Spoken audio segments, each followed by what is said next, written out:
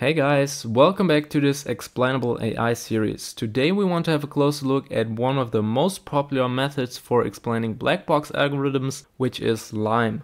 LIME stands for Local Interpretable Model-Agnostic Explanations, and as the name implies, it's model-agnostic, therefore it can be used for any machine learning model. Let's first talk about the idea and motivation behind this approach. Think of the stroke dataset we've used in the last video. Imagine we train a black box algorithm on two features of this dataset. This could be things like age or body mass index. After the training, the decision boundary of our complex model could look like this. So that's just an example. For a new data point, if it falls into the blue area, we predict no stroke, otherwise we predict stroke. So the prediction we make is highly nonlinear, or in other terms, there's no easy to explain relationship in how we perform a prediction. The model just learned some complex patterns as a combination of those two features. If we make a prediction for John now, for instance stroke, how could we explain to him why our model outputs stroke?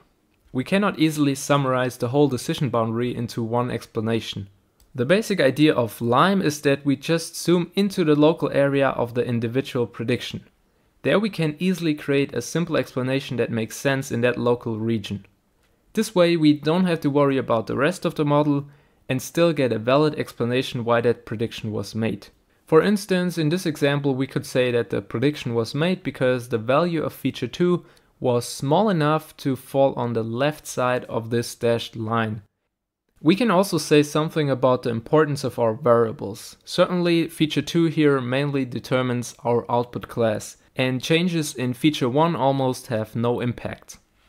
If you've watched the second video of the series about by design interpretable models, you probably recall how we can interpret linear regression or simple decision trees. To get such kind of explanations, LIME simply fits a linear interpretable model in that local area, which is often also called surrogate. It's basically a local approximation of our complex model in this local area.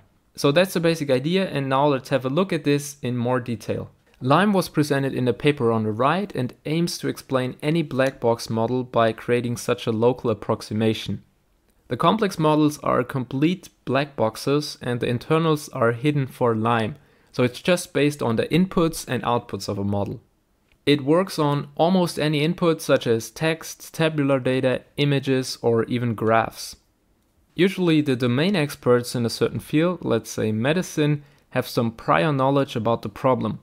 For example, sports has a positive impact on the overall health. If the LIME explanation tells us that sports increases the probability of a stroke, there's most likely something wrong in our developed model. So that helps to build trust and we can assess whether it makes sense or not. In the paper they also state that providing explanations improves the acceptance of a predictive algorithm.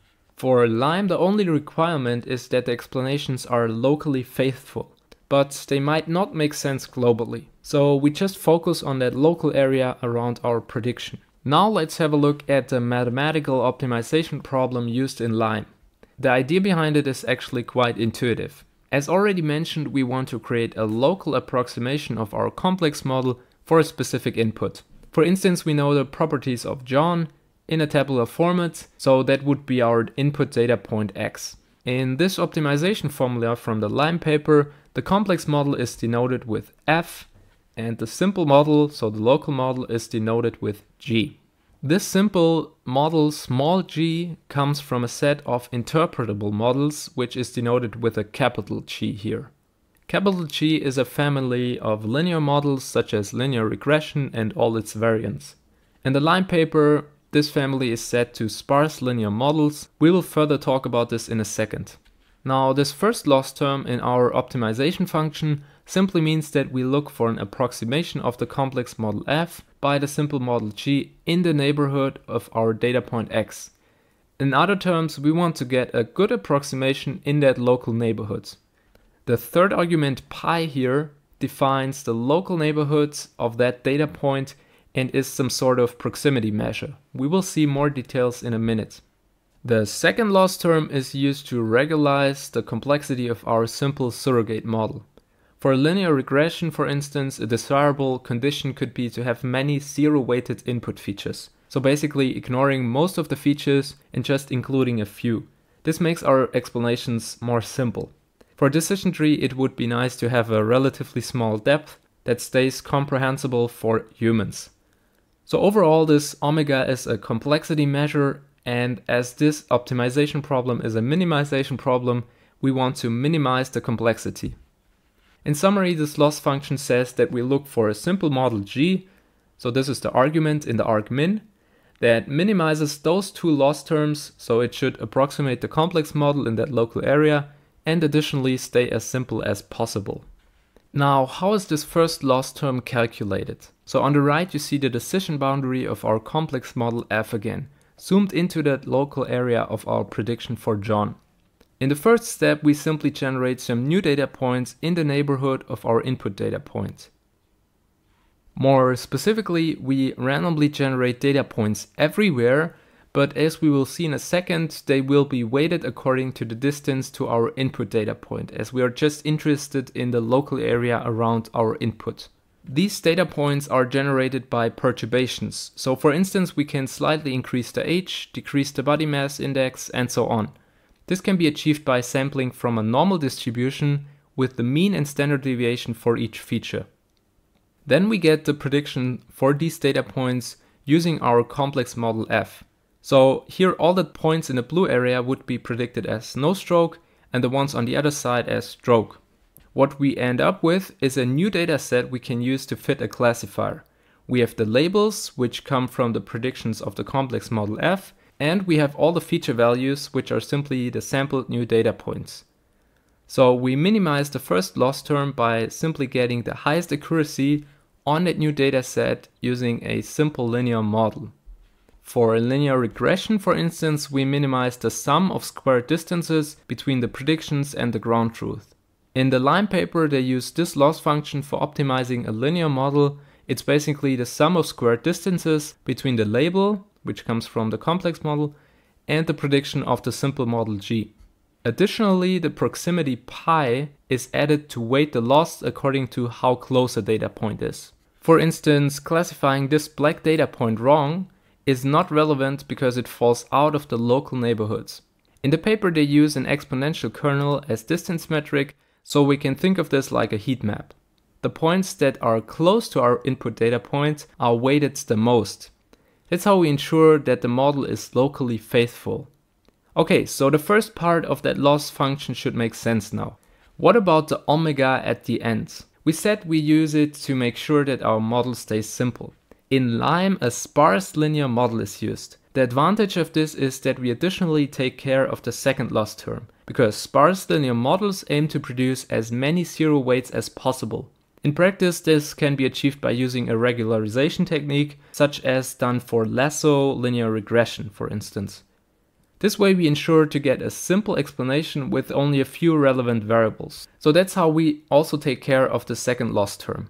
Now it's time for some code. Let's have a look at how we can apply Lime on our dataset. Okay, so here we are back in VS Code. First we import a couple of things. That data loader I've shown in the last video, which simply fetches our data, which is a CSV file, in a tabular format. And then the random forest classifier, which will serve as our black box model in this case, as it's an ensemble model that cannot be easily interpreted. Then we import some metrics like the F1 score and the accuracy score. As we have an imbalanced data set, it makes sense to also look at recall and precision. Then we import Lime tabular, which is Lime for tabular data. And it comes from Microsoft's Interpret library. And as you see, it's for black box algorithms. And finally, we import the show function, which helps us to create this interactive plot. So in the second cell, we load the data set using this load dataset function, which simply gets the data as CSV from pandas. And then we pre-process it using the preprocess function. Here we do some imputations and one-hot encodings. And after that, we simply split the data set into 20% test data and 80% train data. And then we do some oversampling to ensure that our minority class gets more importance in our predictions. So let's run those first two cells. So opening our Jupyter notebook. And now what we do is we create this random forest classifier and fit it using our data. And as you can see, the accuracy is much better than the previous models we had. And also our F1 score is slightly increased. It's still not good as it's a relatively complex, imbalanced data set, but accuracy is pretty good, so we can continue with that. And now what we do is we use this Lime tabular class and use our random forest classifier, or more specifically the prediction probabilities, and pass it our data set. And what we can do now is we can pass the first or the last 20 instances of our data set to make Lime explain them locally. And what that does is simply creating those local explanations we've just seen. That means we fit a local model in the area around each of those 20 data points. So let's run this. And this will take some time as we have to fit an entirely new model and also sample a data set for each of those 20 data points. Okay, so now it's done, and after calling this show function on our local explanations, we get this interactive graph which comes from this interpret library. So we've trained our random forest classifier with 94% accuracy, but can we be sure that the model really uses the right features and works as intended? And to better understand that, we can now have a look at individual predictions. And here we see we have, for example, an actual value of 0, which means no stroke, and we have predicted 0.01 as prediction probability, so that's also pretty close to 0. And the reason for that is, so these are the features or the feature values used by our model, and the age has a strongly negative impact because the age is relatively low for a stroke prediction, and that's why the prediction is shifted towards no stroke. Also that the person has no hypertension, no heart disease, and so on. These are reasons why the model says this person is not getting a stroke. If we have a look at another prediction here, which is also predicting no stroke, we see that the age is 22 here, so relatively young. And that's why the age has an even stronger impact for this individual prediction. So as you can see, Lime can also be used on any black box model to get those kind of explanations we've also seen in the previous video. So we've seen how we can use Lime to create helpful local explanations to validate our black box model. As mentioned before, Lime can also be applied on other data inputs. Here's an example for images. As you can see, depending on the prediction, we get different areas in our input which are marked as most important for the prediction. Here's another example for text data. This example shows how helpful Lime can be for validating a model. On the left we can see that the output class was atheism with 58% probability. And in the middle we can see hosting, hosts, NNTP and edu led to a prediction for atheism.